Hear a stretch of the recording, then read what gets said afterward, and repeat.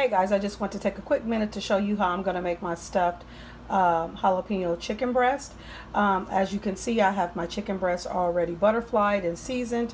And what I do, and I know you guys have probably made this 1,000 times yourself, but what I do is take my Philadelphia cream cheese, some of the seasoning, the Parmesan cheese, and some of my sea salt. And I had spinach that I cut up.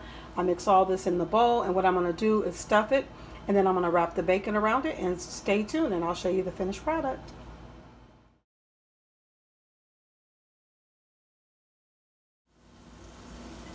Hey guys, this is what it looks like before I brush the barbecue sauce on it.